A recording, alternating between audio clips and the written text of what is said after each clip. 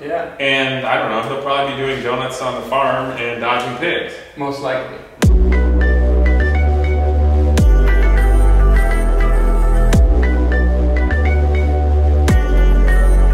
What's up, guys? This is going to be our last video with Peyton and Casey together on our bike build. So, yeah. How you thinking? How you feeling?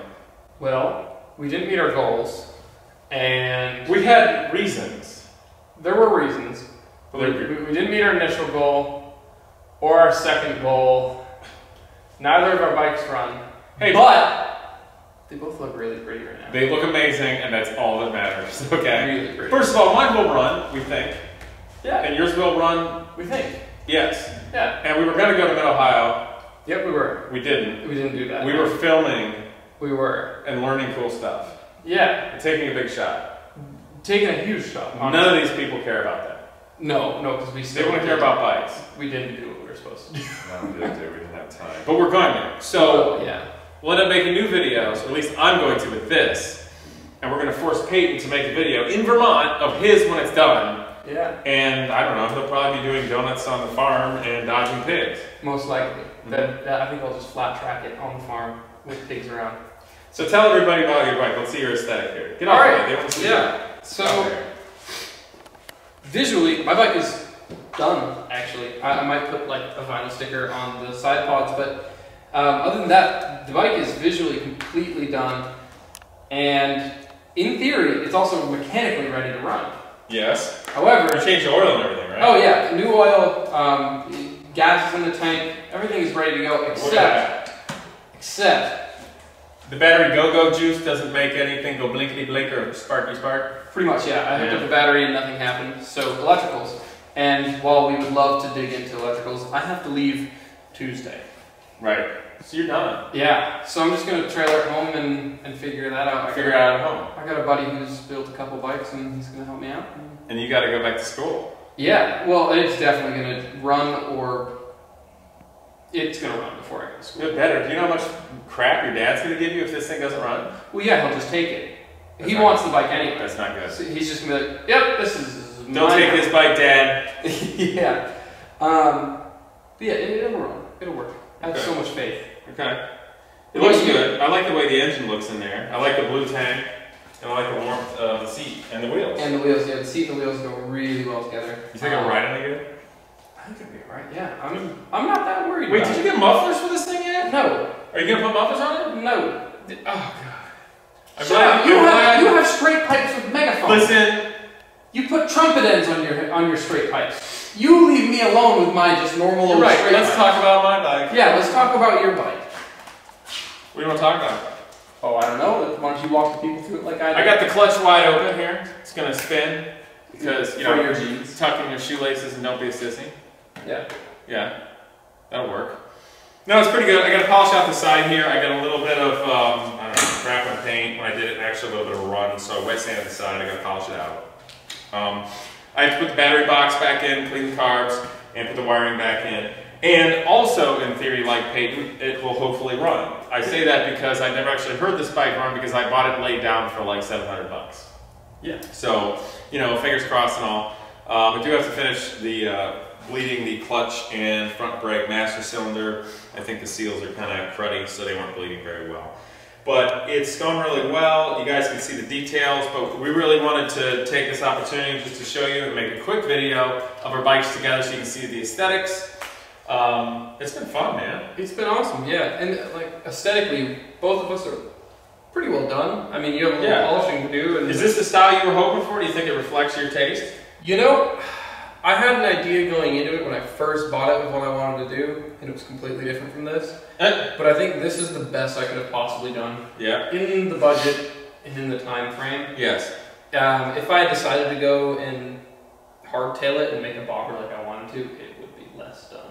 So yeah, well, it wouldn't ride as nice either. So you basically compromised what you initially were thinking that was pretty extreme. Yeah. To make something that's going to be a better bike. Yeah. And I went psycho and took it way too far to do exactly what I wanted to do. And you made a brand new Triumph Thruxton R, but with a Ducati engine. Whoa, whoa, whoa, whoa, whoa. I'm kidding. It looks Just just normalize like my a Ducati Thruxton by calling it a Triumph. No offense to Triumph, because I like Triumph. R. It looks just like a Thruxton R, though. That Thruxton R is looking like everything from the 70s. Oh, it's a sexy bike. I'm not lying. But did you hear what he did there? Ladies, pay attention. This is how the sneak up on you. They won't even realize it's coming. All right. So, what did you learn that you can share with all the young people out there that are maybe thinking of building or modifying a bike? besides the fact that going into filmmaking kind of limits your ability to do actual mechanical work, I learned quite a lot, honestly. I had never really painted anything that had to be nice, so kind of with your help, kind of getting the tank and the frame and the engine painted and looking pretty decent was cool. But then, we would say you really want to take your time and be smart and methodical about it. Yeah. Because you did all this with rattle can stuff. Right. Okay? Yeah. Like this is Duplicolor lacquer that you can buy at any auto parts store with the proper primer and stuff. Ford Royal Blue. But just take your time and you can do a nice job too. Preparation is the Okay. most What else? Yeah. You know, How about budgets? budgets quickly go out the window, is what I've found. And I mean, I didn't go crazy over budget. But So you had $100 to get the motorcycle. right, and I tax and title. wanted to build the whole motorcycle for $600. And if the carburetors were just ready to go, Right. I would have done exactly. You would have done that, but they weren't. Carburetors were not ready to go, and apparently, for some reason, unknown to me, these carburetors are like just completely unattainable. So everything is cost your first. Well, you had to get new $1,000 boots that were like basically intake manifolds to the engine. Yeah, and so I spent. And floats. Yeah, and I spent about $400 just on the carburetors. Yeah. So one word of advice I would say from having a lot of bikes and building in the past that Peyton learned: when you're building a bike, just because it's cheap doesn't mean you should start there.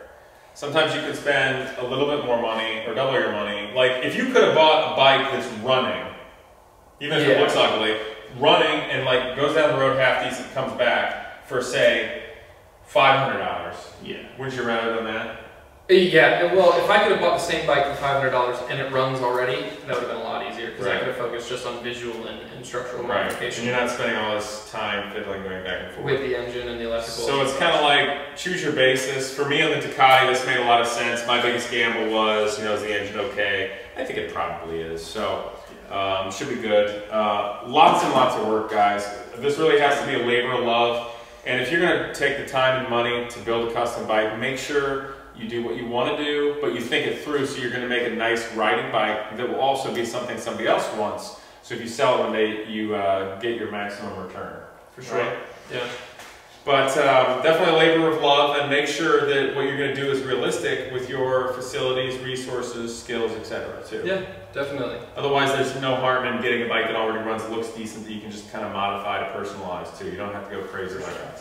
For sure, yeah. We definitely, you especially took it to an extreme that... Well, I've done a lot of stuff, and I want to get experimental. Yeah, I get that. Plus, I'm broke and I have really expensive tastes, so I wanted my expensive tastes, but I can't buy them, so I had to build it. Yeah, I know. So, anywho, but that's about it, guys. So next time it will be each of us doing ours. It has to run in the next video. Yeah, I'll shoot a video from home in Vermont of it ripping around the farm. Totally. I'll make an epic riding video like River Road or something, guys. It'll be a lot of fun. But thanks for hanging around. Hope to share some kind words with Peyton and him. He's going to be leaving Genius Garage here in the next couple of days, going back home to Vermont. So I'll miss you, buddy. I'll miss you and too. We'll get some other videos. But in the meantime, hope you enjoyed it, and please like, comment, and subscribe.